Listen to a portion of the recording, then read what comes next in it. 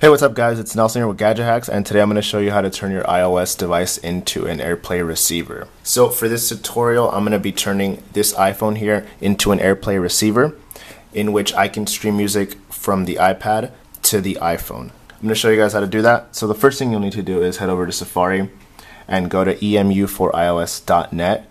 From here you'll need to install the emu4ios store. So you tap on install, and then I already have it installed, so I'm going to press cancel. And here it is.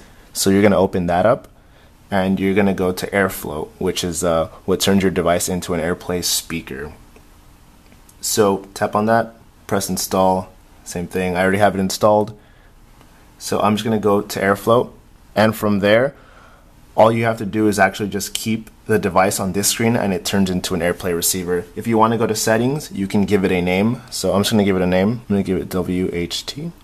And for authentication, you can enter a password if you want. I'm good. I'm just going to leave it like that. So I'm going to close this, and now I'm going to head over to the iPad. So this is now our receiver. So now I'm going to go on the iPad, and I'm going to head over to Spotify. And here I'm going to select a song from my Spotify playlist. And so you can see here at the bottom that it's playing. So I'm going to swipe up, and I'm going to go to AirPlay. And here it is. And so I'm connected now, and I'm going to continue playing the song. And you can see now that it's playing on here. I'm going to pause the song.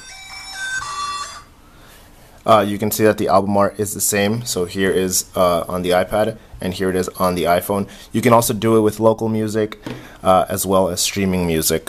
So a reason you might want to do that is if you're in bed and you have your iPhone connected to some speakers, and that way you can control your music while you walk around your house or just stay in bed with your iPad. So, alright, well that's it. Thanks guys. Don't forget to like, comment, and subscribe, and check out the full tutorial over at Gadget Hacks. Alright, thanks guys.